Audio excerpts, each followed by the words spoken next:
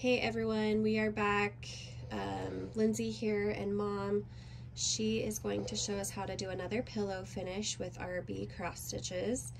And you can use this technique really for any of your finishes. Mom found this inspiration on Pinterest, and I believe it was from Stitching Dreams. We couldn't really find if there was a tutorial. She just saw the picture and we are trying to recreate it, so bear with us. This is our first time making a finish this way, and so let's get started. So tell us what you did first of all with your stitching, Mom. Okay, so I actually did stitch the hive rules when Lindsay created it, and I just absolutely loved it. But I wanted to stitch just a portion of it, and so I picked just a portion. And what I liked out of the chart the most was Be Sweet Like Honey. And the one reason why I picked it is I just absolutely love the honey pot. I just think that is the cutest little thing. And so, you know, I kept the little border up here for this, and then the border down here. And I just think it just turned out really cute. And then I did see that little post about that pillow, and I loved how she did the little extra cross stitch down here. So take it apart so they can see it's a whole separate piece. Yes, and so it's a whole separate piece. And what I did is I just picked one of the bees, and I believe it was this one here in the chart. But you could pick any one. I mean, I just love that one too. So anyway, so I cut... I found me a 2.5 inch ruler square, and I just centered him, and he's a 2.5 inch block. So what you're going to do is, depending on your little coordinating piece, you are going to use that dimension. So we decided a 2.5 inch, and that gives us room on all sides for a seam allowance. Yes. So let's say your piece is a little bit bigger or smaller. Whatever piece you decide is the same width as you're going to cut your fabric strips. Yes. All right, Mom. So what I'm going to do is I picked my fabric out of what I'm going to do. So like Lindsay said, bear with us. We're going to see if we can do this without... We're going to do it together. We're going to do it together. and I cut this a little more, and I'm just going to cut him off a little. And I'm going to take him over to the sewing machine here. And gotta have my... So she has her main piece, which she has squared up. She's left about 1 inch on all sides. And you're going to do your 2.5 inch strip, right sides together. So I'm just going to go ahead and... 1/4 inch seam. Yeah.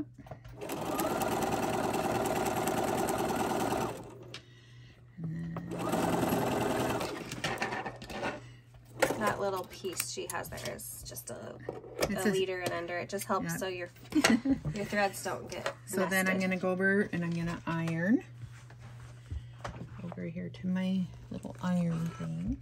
Give it a little press. Okay. So she has a little overage, so she's going to trim that off. Yeah. So we have a nice straight piece to work with.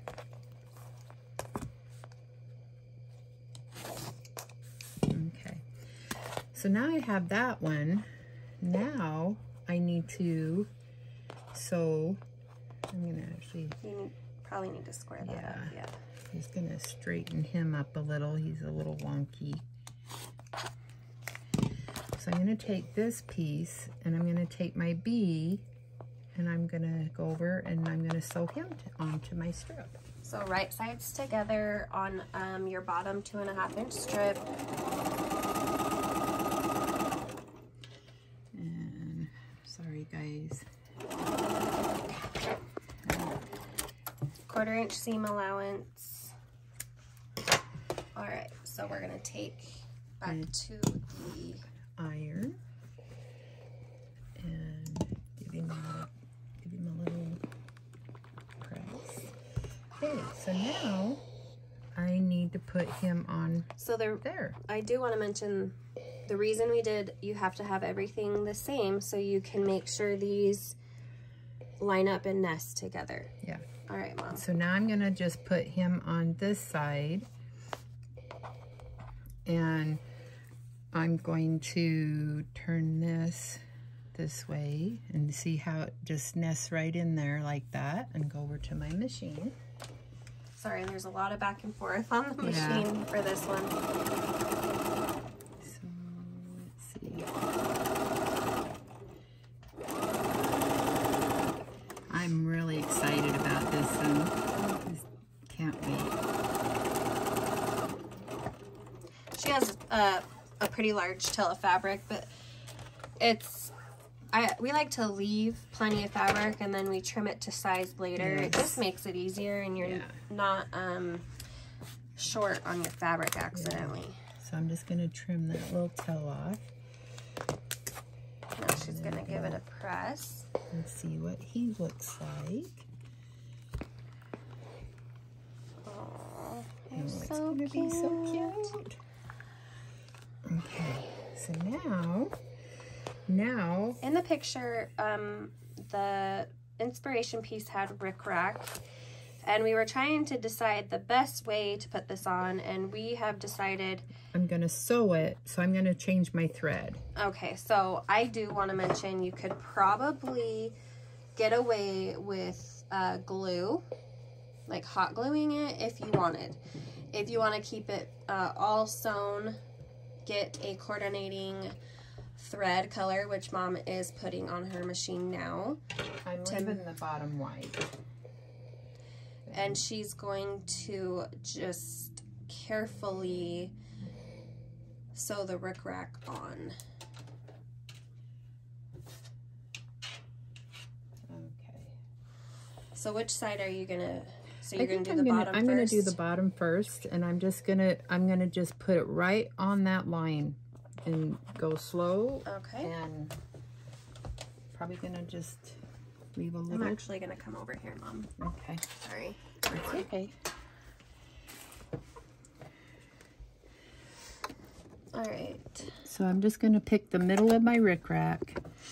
And don't try and stretch your rickrack, no, because then it will bunch. Just go slow and go down the middle of your rickrack, and you could increase your stitch length so it's a little longer stitches if you want. It's really your personal preference. We're kind of doing this on the fly. On the fly. You're learning as we're learning. Yeah.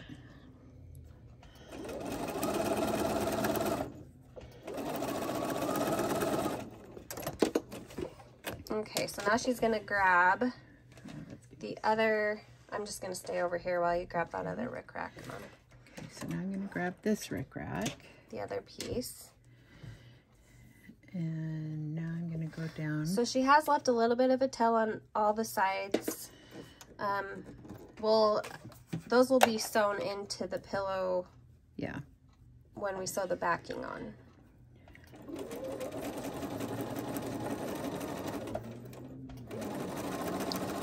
If you feel more comfortable pinning, go ahead and pin. By all means. Yeah. I am not a pinner.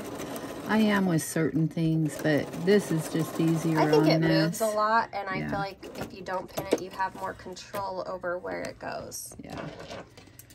All right, so we're gonna head over back to the cutting mat. Okay. Don't mind the mess.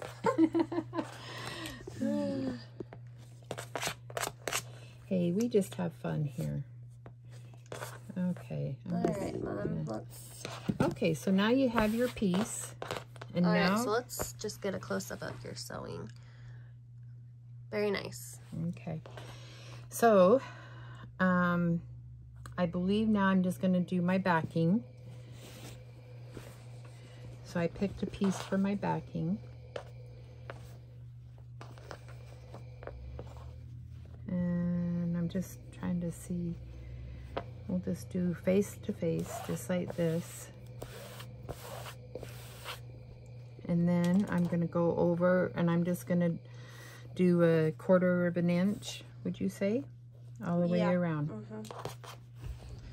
So she's going to sew a 1/4 inch all the way around her. I'm just going to leave my green thread in. It won't show. Might help you guys. And I just start in the middle of a length. I don't start on a corner. I don't like starting on corners. And I just lay it flat. Try not to stretch.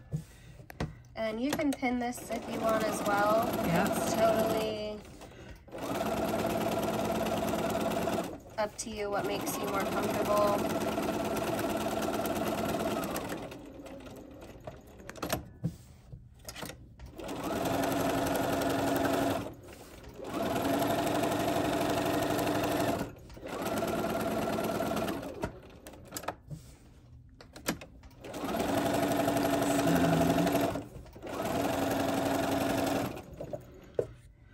Don't look at my backing on my cross stitch. I am by all means a clean backside stitcher. Okay, and I just give it a little back stitch. Now I'm gonna take it over and do some trimming. All right, we're almost done, I think. Yep. And I'm sorry, all the movement on the camera. We are not professionals as far as filming. Yeah. So I'm just cutting off my excess. Just do a 1/4 inch away from your seam allowance. And she did sew all the way around. Again, if you've seen the other pillow tutorials, we cut the back. She's just trimming the corners to reduce bulk in those seams. Don't go into your seam allowance. Okay, so there's my back. So I'm going to take it apart, pull that apart so I know I don't have my cross stitch. Yeah, that would be a sad day if you I have seen people do that. Yeah, gone all the way through and accidentally trimmed your stitch. Yeah. This actually turns out to be a little bit bigger pillow, but I just think it's going to be really super cute. And again, we just want to show you guys techniques so that you could do this on any piece that you are working on. It doesn't have to be this specific stitch. As long as you know the technique, you can make it your own. Yeah, I can't wait to try this with other things. I already have an idea in my mind for another one. I love minis, like small little things. And so she's just pressing it. Oh my gosh, look how cute that is. There it is. And so now the one I seen is it had like a little ribbon, and so we're gonna and a button, and so we're gonna pick a ribbon. I don't believe we picked one, but we will. It had it on the top, but I don't want to pick a ribbon because it's the flower. And I think so will be cute enough. You think just the flower? Okay, so what I did is we're gonna actually glue that flower on. You could sew it on, but I cut the backing off, and then so we're just gonna put a little dollop of glue there and just press it down. And you don't have to put a button there if you don't want to. You can do what. Make it your own. Make it your own how you want to do it. Okay, so now I am just going to grab my little bag of stuffing. Oh my gosh, this is so cute. And we're gonna. She's gonna stuff it with some. If I can.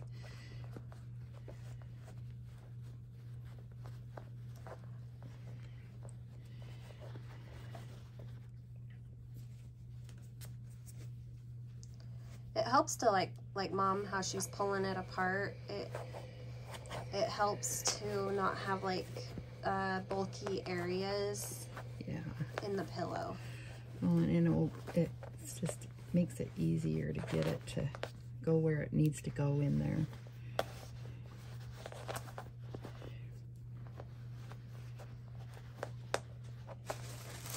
I can't wait to make one of these too. I'm gonna have to pick something fun. Oh my gosh, can you imagine doing one of the little ones that they have out with all the little stitching things and one of those little red pin cushions? Oh, that would be so cute, Mom. Maybe I'll have to do that. Yeah. I think this one's a big pillow. It's gonna need a lot more stuffing. So one thing you would need to keep in mind is the little mini stitch at the bottom. I would not go any smaller than a 1.5 inch square. If you go much small, like, because you know you have to account for your seam allowance. Yeah. So I think the 2.5 inch is a great size. Oh my gosh, look how cute that is. Let me go in kind of close. Very cute, Mom. Okay, so then the last step is actually covering the back, and it's just basically, if you've seen the other tutorials, yeah, you just cut your felt. We like to, wool, we're using wool on these ones. We have a houndstooth pattern looking one and a herringbone pattern looking one in gold and black to match the bee theme. And she's just using pinking shears. Yeah. So, like, that's really kind of wonky. Well, we are doing it on the fly. Yeah. So I'm just going to put that there. Okay. And then I think what I'm going to do is just kind of, I'll sew it on to where it's angled off. Did you want me to show them how I do that? No, the other tutorial we did for pillow, she shows how to attach it. I just do a running stitch all the way around it and everything, and then that attaches it and it covers the pillow. So super cute. All right, we hope you guys liked this other technique for making a pillow. We hope you use it, and be sure to like, subscribe, and if you do happen to make a pillow like this, tag us at Primrose Cottage Stitches on our Instagram. We're always sharing your work, so we can't wait to see what you guys do with this tutorial. We'll talk to you later.